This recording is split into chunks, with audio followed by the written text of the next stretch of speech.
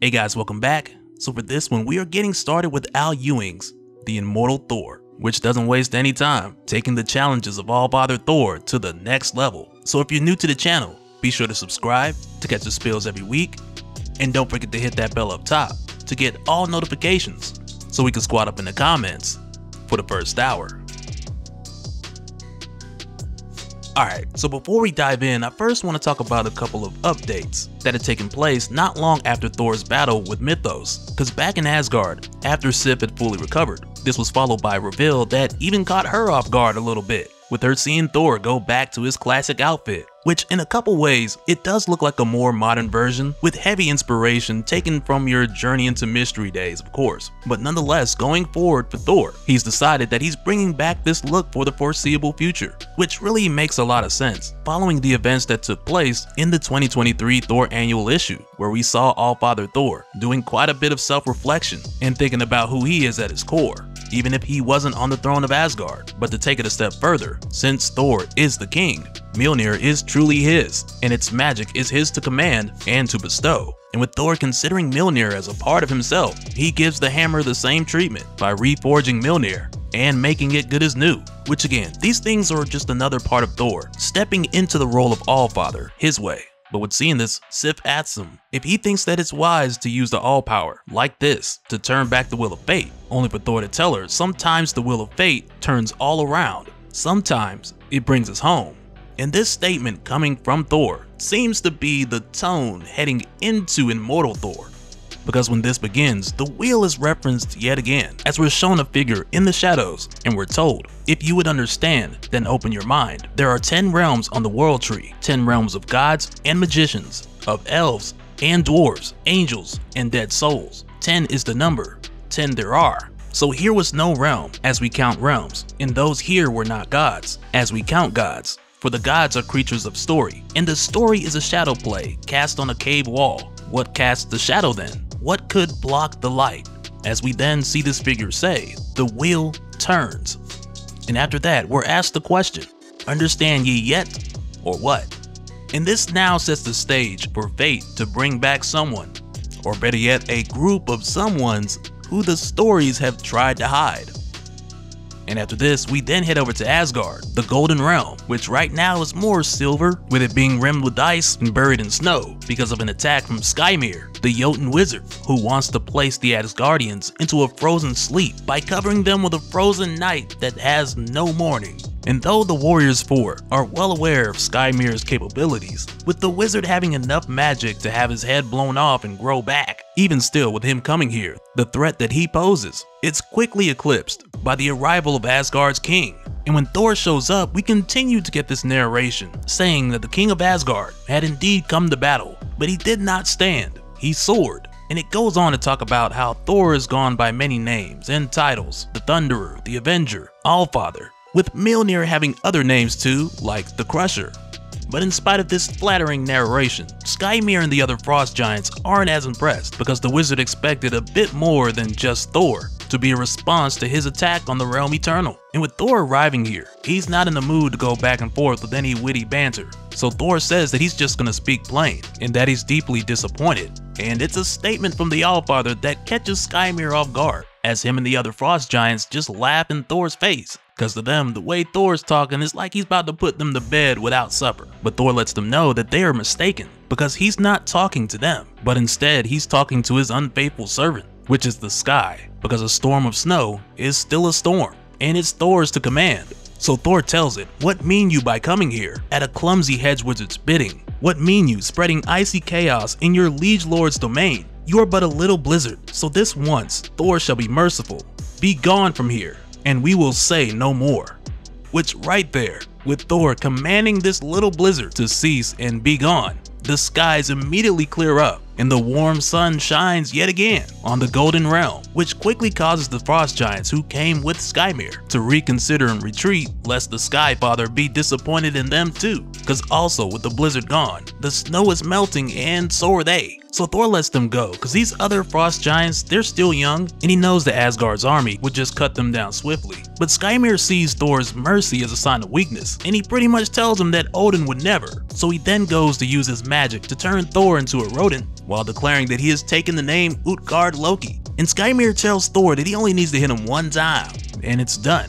But of course, Thor's no dummy, so he moves. But as Thor's dodging this transformation spell, he gives Skymir one more opportunity to just turn around and leave. But the giant just reminds him, telling Thor that he can dance all he wants, but all he needs is to land one hit one time. So Thor just lets him know, if Mjolnir could speak, Mjolnir would say the same, as he throws the hammer at Skymir's head and one-shots the guy, which really is one of those things in Skymir's defense. Thor's also kind of the god of auto-aim, because he just needs to throw the hammer and Mjolnir will do the rest. Mjolnir will find its target. So really, this fight was over well before it started. But even still, Thor and the Warriors 4, they're well aware that Skymir's grown a head back before, so he hasn't died a true death today. And though it is a small victory for the moment, for Thor the bigger issue is that these giants are from Jotunheim, and Jotunheim is ruled by Loki. And Thor needs to know if Loki tried to prevent this or if he encouraged it. And right there, speaking of the devil, Loki just pops up, revealing that he'd been here the whole time. But when Thor questions Loki about being the ruler of Jotunheim, Loki just casually tells him that, oh, that didn't work out. Which right away strikes a nerve with Thor, because Loki claimed the throne of Jotunheim, only for him now to abandon the responsibility. So Loki tells Thor not to force this on him, because at the end of the day, the Jotun can rule themselves, and so can Loki. But Thor reminds him that he has strong memories of Loki's prior mischief, and he wants to know what's brought Loki back to Asgard. And Loki convinces Thor that he's come back because he's the god and the goddess of the story. And where else would he go besides where the stories are? As Loki goes on to tell Thor that he's come back to restore the Rainbow Bridge. But if you guys remember back on our talk on Thor issue 27, Legacy issue 753, Loki had already attempted to restore the Rainbow Bridge before. He tried for hours and was unsuccessful. So now with Loki saying that he can just whip it up, Thor is quite suspicious. Then he asks Loki, what kind of dark bargain have you made allowing you to have this power all of a sudden? And in response, Loki tells him that he's able to do this with the wand of whatever, jam-packed with mystery magic from the elders of the universe, which he found in the collector's vaults during a minor adventure. But Thor just stops him right there because it's probably better that he doesn't know the details of his escapades. So he tells Loki to get on with it, make his attempt as Thor gets behind him just in case if this backfires like it did last time. And in case you missed it, I got that video linked in the description. But as Loki goes on to restore the Rainbow Bridge, we're told that his wand is just a prop with a pretty story attached, and that lie hid a deeper magic. At the heart of that magic was a question, carried like an ember in a clamshell from creation's highest point. We are told what is possible for us, what is allowable, who we are, who we can be, who we shall be. The stories have their patterns, the gods have their Ragnarok, even Thor has a black winter hanging over him. But what if spring could come again? What if green shoots grew where nothing could? What if the future was unwritten, the present uncontained? What if we can go anywhere, do anything, be anyone? What if we were free? All of us, gods, immortals, me and you. What couldn't we do? On the day all our cages open, what would that look like? Tell me if you can.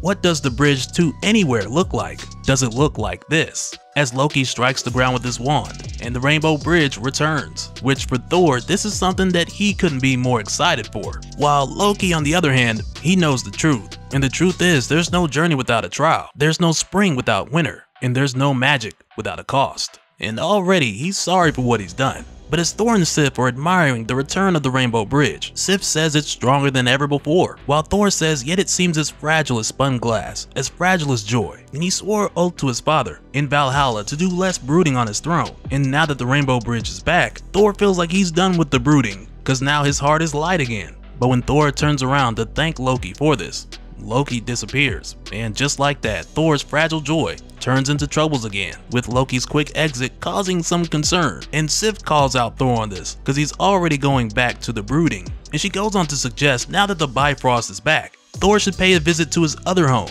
which is precisely what Thor does as he makes his way to Midgard. Which for Thor is very much like a second home, or even a sibling depending on how you look at it, with Thor's mother literally being Mother Nature. But with him coming here, he signs autographs, takes pictures, plays a game of chess, cause he doesn't see the people of Earth as his worshippers, he sees them as his friends, whether they be human or mutant. And we see examples of this as Thor's day just flashes by, as he's told that a mutant is being treated unjustly. So Thor rushes in to help cause that's what friends are for, and he even makes the time to hang out with them after. But moments later, when Thor leaves to be alone with his thoughts, while he's here, it begins to rain. and that rain grows heavier into a huge thunderstorm, which isn't too bad for the thunder god, but it's way too much for the mortals. So Thor orders the storm to be gone and for the skies to be clear again, only for thunder to strike the Statue of Liberty, sending Thor crashing to the ground. And when he looks up, he sees a towering figure emerging from the skyline, approaching him, saying, "The wheel hath turned. And too long has this world stagnated. Too long have you chosen illusion over change. You sleepwalk through a dream of life, but I am the bloody awakening. I come to you from Utgard, the storied land that is the land of true things. I've come to shatter thy false world apart." As he then reveals himself to be Toranos, the Utgard Thor, as he looses his thunder on the city, devastating the skies all the way down to the subway. And as is told in Utgard, the Shadowlands, the beings there are to the gods as the gods are to the mortals. So for a moment, Thor, he does feel fear, but he's able to quickly shake it off and call for his father's might, the Odin power that now flows through his veins. And he strikes Toranos, summoning the All-Power against him. But with Thor doing this, Toranos doesn't even budge, with this blast causing the earth to tremble at a war that is just now beginning.